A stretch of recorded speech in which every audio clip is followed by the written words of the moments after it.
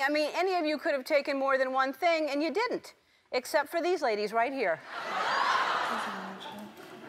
These are too small. Okay, I'm ready. I think the large is Okay, I'm gonna go. Can you go?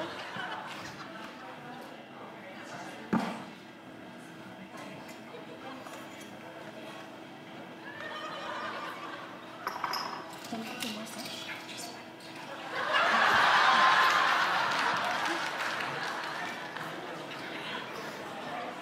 We do more stuff.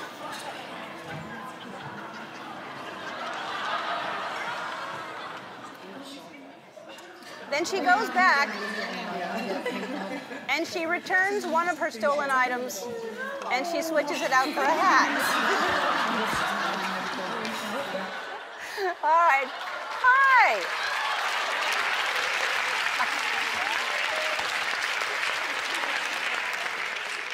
Hello. What's your name? My sister couldn't come, so that was her souvenir. Yeah. Yeah. Sorry. A lot of people's sisters couldn't come.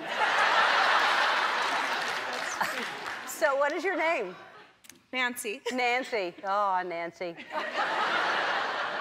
So, look, I like that you like the product so much that you wanted to bring one back for your sister. But now, when you go, like, to Costco or you're the kind of person, like, when you go trick-or-treating and nobody's home, you don't just take you take the bowl. You just walk away. No. No. All right. Listen, I really, I'm sorry. That's embarrassing and everything, but, you know, let that be a lesson to you, because you think... It is. You think nobody's watching you, and you just need to be a good person just because you want to be a good person. You go sit in that Ellen jail over there. Well, how the tables have turned. Ellen DeGeneres lecturing one of her audience members on how she needs to be a good person. I mean, you heard it yourself. Well, heal thyself, physician. We're going to look at the real reason why the Ellen show has been canceled, how Ellen's brand, to be kind, is in tatters, and how cancel culture has ironically come back to eat one of its own. You're not gonna want to miss this. Greetings, everyone. Dr. Steve here with you. Great to be with you, as always. We're your daily antidote fake news, as each and every day we analyze current events, analyze some larger conservative trends to help you stay sane in these crazy and turbulent times. So if you haven't done so, you know what to do. Make sure to smack that bell and subscribe button. Before we get into things, let's give a huge shout out to the sponsors of this video, and that's the makers of this beautiful, this awesome Fighter Flare flashlight. You are going to love this. One of the best things that you can invest in for your protection when the lights go out is this 6-in-1 beauty, which comes with a 3000 mAh solar-powered recharging battery, equipped with a high and low beam light that you can see from miles away. I know my kids flash it in my face. It's got an emergency strobe light, a compass, a wire and rope cutter, an emergency glass breaker hammer, and a high-powered military-grade magnet. It is absolutely awesome. And best of all, if you click on that link below right now, you're going to get 20% off the regular price. But supply is limited. Do not wait. Click on that link below and get your super awesome Fighter Flare flashlight today. All right, gang, let's dive right in here. We have just witnessed the career death of one of the most iconic daytime television stars since Oprah Winfrey, who herself has gone through a colossal fall of late. You definitely want to check out that video we did on the colossal fall of Oprah Winfrey to compare what's happened of late to Ellen DeGeneres. It is now finally over for her. Her daytime show has been officially canceled as of this year. She announced the decision to end her show just yesterday, confirming that this season, her 19th, is indeed her last. Now, interestingly, she's blaming the end of her show on her own artistic need to find new challenges in life. She recently told The Hollywood Reporter, quote, "When you're a creative person, you constantly need to be challenged. And as great as this show is, and as fun as it is, it's just not a challenge anymore." But obviously something else seems to be far more operative here in ending her show. Fox News is reporting on the number of staffers once employed by Ellen DeGeneres who are now coming out and speaking out about the show coming to an end, and they are all unanimous in their assessment, saying that they are, quote, not surprised. Each of them in the Fox article recalled how once the camera was turned off, the bubbly, delightfully kind persona that Ellen had built up disappeared. And instead, she reportedly turned into an absolutely insufferable person. And that revelation, the revelation by a number of ex-staff of how the real Ellen was nothing like the on-screen version, seems to be what's really behind the cancellation of her show. What made Ellen Ellen on screen over these last 19 years? Her entire brand was to be kind. Her website's URL is Be Kind by Ellen. Be kind was the catchphrase that summarized the ethos of Ellen DeGeneres. But then, just a year ago, explosive revelations and accusations were made that Ellen was nothing like that in real life. And here's just a sample of some of the headlines that exploded across front pages over the past year. Ellen DeGeneres show under investigation following claims set is dominated by fear. And the article goes on to report on an internal investigation being launched by the show's distributor, Warner Brothers Television, following reports that DeGeneres was treating staff contemptuously and rudely contributing to an inordinately poor workplace environment. And boy, did staff ever come forward, collectively revealing a radically toxic work environment centered on Ellen's horrifically nasty and rude behavior towards an employee. She's been accused of firing people and mistreating employees simply because they took medical leave or who took time off to go to a funeral and grieve the death of a loved one. Again, to their credit, interestingly enough, BuzzFeed has been on top of this. Even the New York Times has been reporting on this. Apparently, she's just a very irritable person. Staff and crew members complain of her being cold, abrasive, very aggressive. It's being reported that some were instructed not even to look Ellen in the eye.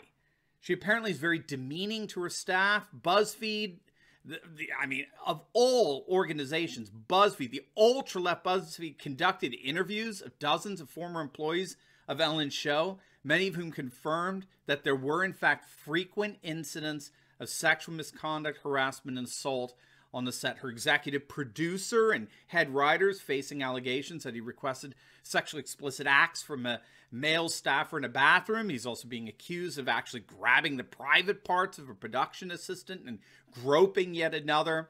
The executive producer is also being accused of sexually inappropriate comments as part of just his frequent discourse with employees there. Another producer was accused of attempting to perform a sex act on another employee. Apparently, these sexually explicit misconducts were widely reported among staff over the last months, even years, so they're no secret.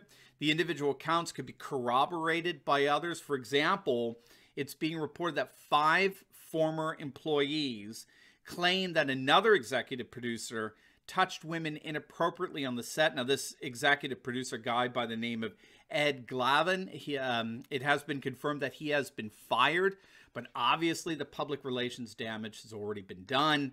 And then when you add on top of all that, the revelations widely circulating that Ellen DeGeneres is actually a very mean person, very unpleasant boss to work for, I mean, it doesn't take a genius to figure out that this whole thing is going to just crash and burn, and that is exactly what happened. After a year of being dogged by her own behavioral inconsistencies and sexual harassment in her studio and the like, the reign of Ellen DeGeneres over daytime television has come to a shattering end. But there's a bigger irony here than just Ellen being exposed as a fraud when it comes to her persona as a kind and good person. You see, Ellen actually ends up exposing in her own self the larger futility of woke cancel culture. But before we get into that, I'm so excited to invite you to our brand new Patriot Entrepreneur Live event that we're holding on June 4th and 5th. It's a virtual conference, so you don't even have to leave the comfort of your own home, and you can secure your seat simply by clicking on the link below. If you're looking to be a patriot entrepreneur, right, who's currently frustrated and feeling trapped in your woke job, passionate about your work, but disheartened about your woke environment, or perhaps you're a current business owner who wants to take your impact to the next level, then you're going to absolutely love our upcoming Patriot Entrepreneur Live. I've invited top conservative entrepreneurs to join me and share their wisdom with you as together we build a world of freedom without sacrificing our callings and talents. I hope to help you live out your calling free from cancel culture, woke corporations, and the grasp of leftist ideologies, and give you all the tools you need to be living a life of complete freedom. Now, if you click on that link below right now, today, you can take advantage of our early bird special and register at a super low price. But that special offer is going to expire over the weekend, so do not miss it. Click on that link below, and I'll see you for a week, and it promises to be a game changer like never before. All right, so I'm sure many of you are aware, but Ellen is quite the woke social justice warrior. And again, I mean, at least she likes to present herself as such. When the whole BLM riots broke out last summer, Ellen decided to show her woke bona fides by tweeting out her solidarity with those who were fighting for social justice. Now, that in of itself, ironically, backfired. Activists believed the tweet was too vague, and they were very critical of her insensitivity towards social justice needs and the like, and so she canceled herself. She deleted the tweet.